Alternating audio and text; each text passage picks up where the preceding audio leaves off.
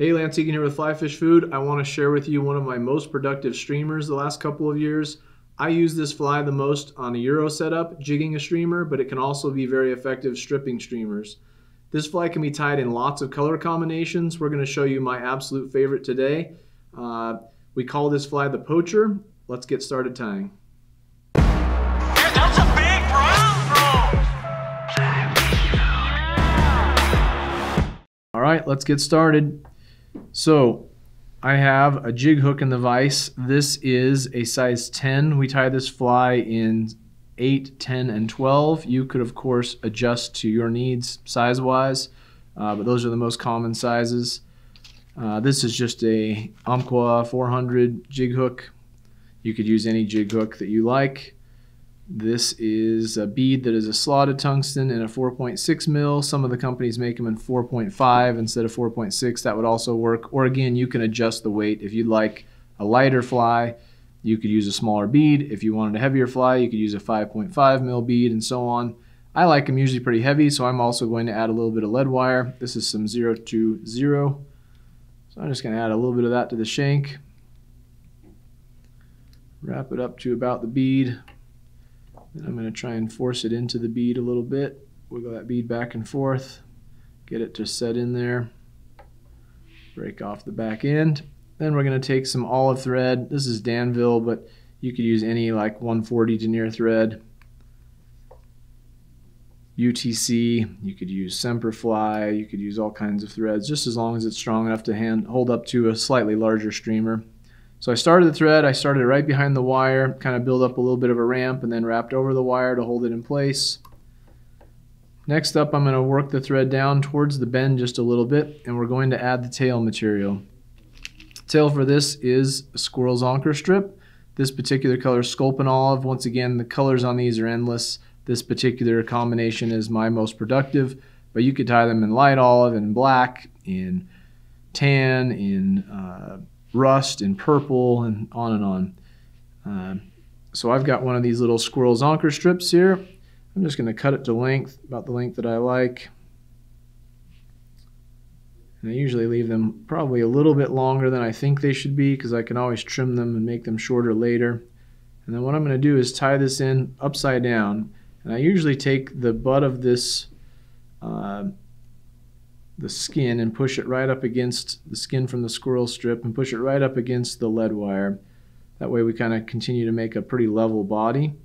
And I'm going to bind it in with the thread, and I'm actually going to wrap it down the shank just a tiny bit, a little further than straight. This is the same trick we use on marabou streamers. If you tie it down that bend just a little bit, it tends to foul a lot less. So that's about where I want that. Next up, we're going to use just a permanent marker. Any marker would work. This is just a Sharpie. If you have a chart pack marker or a Prisma marker or anything like that. And I'm just going to add some bars to the underside of that little strip. That's optional, but just a little touch. We're going to basically try and imitate a sculpin with this color. And sculpins tend to be really mottled, so we're going to add a little bit of modeling there. So that's the end of our tail. Next up, we're going to add some flash. This is Ripple Ice Dub. This is different than regular Ice Dub. So Ripple Ice Dub has a little more texture to it. It's a little bit thicker, more coarse. This color is Mother of Pearl. And if you've looked at sculpins before, you'll note that they almost all have a little bit of a pearlescent belly. So I'm going to take just a pinch of this, not very much of it, and I've got kind of half of it in my finger that's covered and half that's exposed. And I'm just going to capture it with the thread a couple of times and then fold it back and tie over it. That way it can't slide out. And tie it right down on the belly here. If some of those are longer than others, that's perfect. It just kind of naturally tapers that way. Adds just a little bit of flash. I don't want too much flash on this fly. Just a hint of flash and a hint of that pearl underbelly. Okay, now that we have that, we're going to make the body. This is an easy streamer. I'm going to use the Stonfo Elite Roto Dubbing Tool. This is my favorite dubbing tool because it's got this little Y with these little hooks on it. So I can connect the hooks into my thread like so, and I'm going to make a dubbing loop. So we're going to make this loop. I'm going to tie it off, move it right back down to where the tail and the flash terminate, and then I'm going to move my thread up to the bead, throw in a half hitch, and use the rotary function. Next, we're going to use some Arizona Semi-Seal. This is Mega Semi-Seal in the color Dirty Olive. Again, this is the color I like best, but there are a whole bunch of other olives. There's Canadian olive. There's a bunch of different colors you could use, kind of to your heart's delight. Whatever you deem necessary to imitate the sculpins or whatever it is that the fish you're trying to catch are feeding on. But this Dirty Olive works really well. They only make this color in the Mega Semi-Seal. They don't make it in the regular Semi-Seal. And we don't really need the length of the Mega. I just happen to like this color. So if you had a color in standard Semi-Seal, that would work fine too.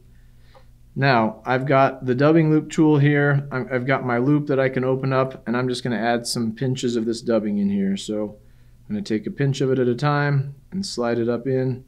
The thing I really like about this tool is I can pull down on it to kind of hold materials in place like that. I can close the loop, and if I give it a little bit of slack, it will open up the loop. So I'm just going to keep adding dubbing to this, relatively sparse, but we're going to cover the body with it, so we need a fair bit of it. That ought to probably do. Slide some of those up so it's looking something like that right now. You can't see very much of that in frame, I understand, but maybe you can see it a little better like this. So it's just loose, and now I'm going to use the tool and twist the dubbing up into kind of a rope, so it looks a bit more like that now. Twisting quite aggressively. Then I'm going to grab this little Stanfo dubbing brush, and with the Velcro side just kind of tease it out a bit so it's not too corded up. Then we're just going to wrap it around the shank and make a body. So I want to cover the whole thing. I had a couple of wraps of thread that didn't have dubbing, so it took a couple extra wraps there. If you want to stroke these fibers back, you can, but I'm going to really work this thing over with the Velcro in just a second here. So I'm going to wrap it all the way up to the bead. I'm going to pull over the top with the thread to tie off the dubbing loop, get rid of the excess thread here. I'm going to throw in a couple of more wraps just to hold tension. All right, next up, you can see that's kind of a rat's nest. So what we're going to do is take this same Velcro tool and just tease all that dubbing out. And what I'm going to do is kind of shape a body using this coarse Semi-Seal dubbing. So I'm pulling it all straight up. Sometimes I'll go across the back a little bit more too. Tease it out. I really want to tease out that dubbing quite a bit. Then once you've got it kind of all combed one direction, I like to almost end up with it all pulled straight up. Now what I'm going to do is I'm going to actually trim it to shape. If you've ever looked at sculpins, you'll note that they have a much wider head, a fatter head than the rest of their body, so they taper quite aggressively. So I've got it pulled straight up right now, and what I'm going to do to make the head the widest part of the fly is I'm going to cut at an angle like this so that the head has the widest part of the dubbing and it gets much more narrow down towards the bottom of the fly. So it looks something like this. Okay, now you can kind of see that shape, but now I'm going to take this Stanfo dubbing tool again and tease it back out to the sides. I'll turn the vise for you here in just a second so you can kind of see this profile.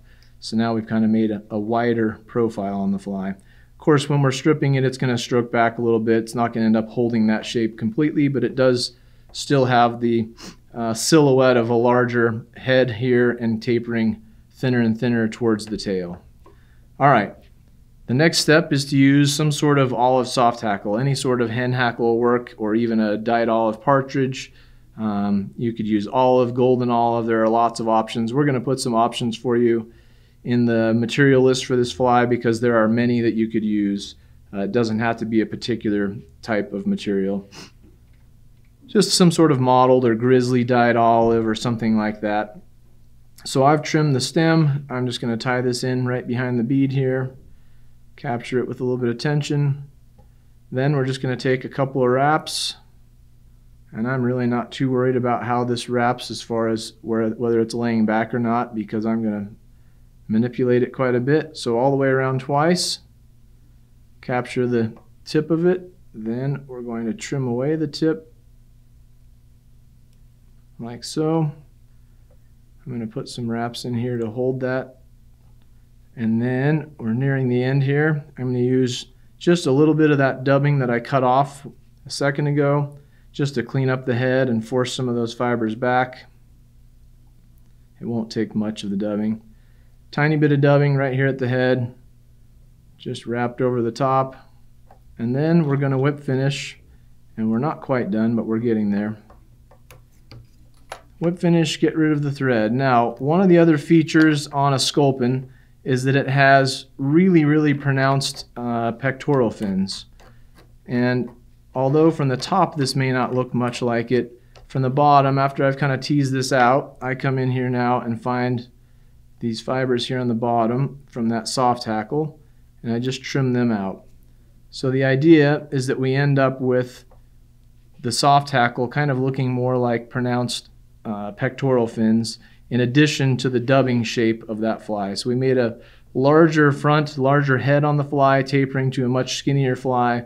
Those will of course pulse and move as we're stripping it or as we're jigging it through the water column. That is the Poacher. That's the olive version. Again, you can do it in all kinds of colors. I often fish it in black as well. We carry them in store and online in black and olive. So if you're not a tyer and you just want a fresh streamer to throw at your fish, order them up. If you're a fly tyer, then I highly suggest checking out the Poacher.